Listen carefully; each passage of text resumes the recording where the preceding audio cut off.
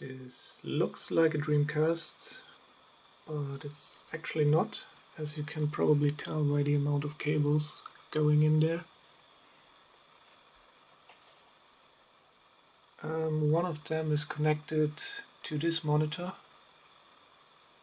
and when I'm powering up, as you can see, it starts,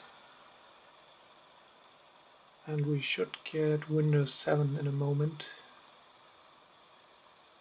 There we go.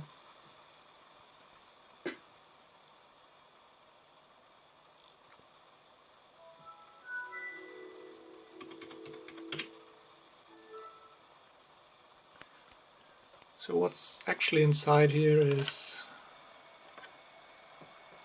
just a mini ITX board with an AMD APU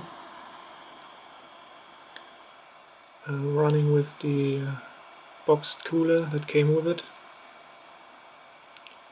It runs actually pretty cool.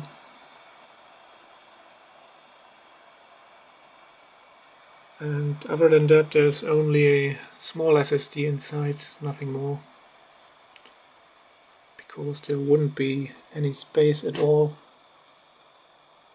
If you have a look how tiny this little plastic box is.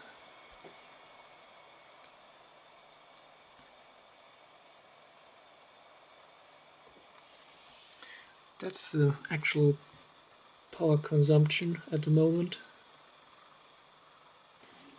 We're at 21 watts. 20. Not bad. Not bad at all, I'd say.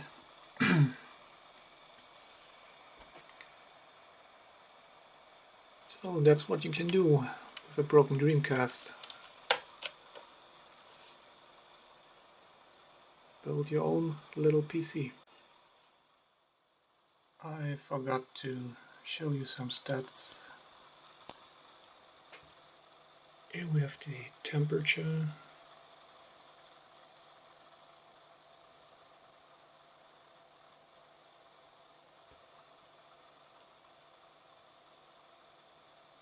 Voltage.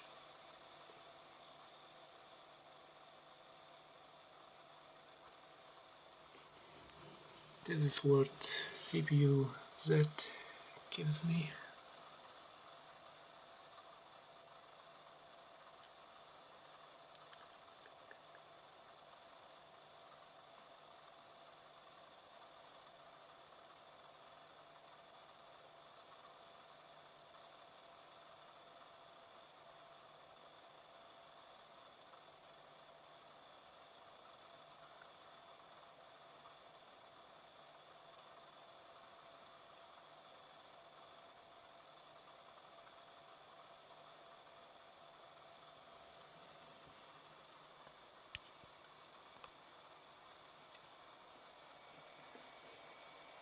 There it is again.